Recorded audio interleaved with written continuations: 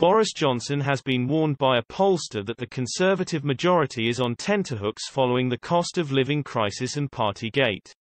Police have told Boris Johnson he faces no further action over lockdown breaches, Downing Street said, after the Metropolitan Police concluded its Partygate investigation with a total of 126 fines.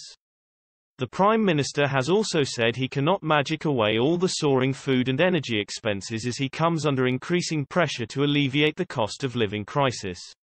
Former President of YouGov Peter Kellner has since explained how this could impact the Tories. Speaking to Sky News, Mr. Kellner said, "The local elections showed Labour broadly narrowly and only narrowly ahead of the Conservatives. All history of midterm local history says that governments recover as the following election approaches. History repeats itself, and it's one of the reasons why Boris Johnson is feeling a bit chipper at the moment. If history repeats itself, the Conservatives could well come back and win the next election. The question really is this midterm different? We've got the cost of living crisis, we've got predictions of the economy stalling in the next couple of years. The hope for the Conservatives is that history repeats itself. The fear is that this time it's different, and I wouldn't put too much money either way. It comes as most Britons would be comfortable with an ethnic minority politician becoming the next Prime Minister, according to new research.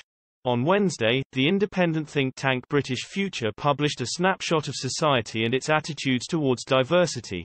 Just under 3/4 of people polled saw diversity as a part of British culture, rather than a threat to it, up from less than half, 49%, in 2011. And 84% of those polled indicated they would be comfortable with an ethnic minority Prime Minister succeeding Mr. Johnson, compared to only 10% saying it would be a negative development.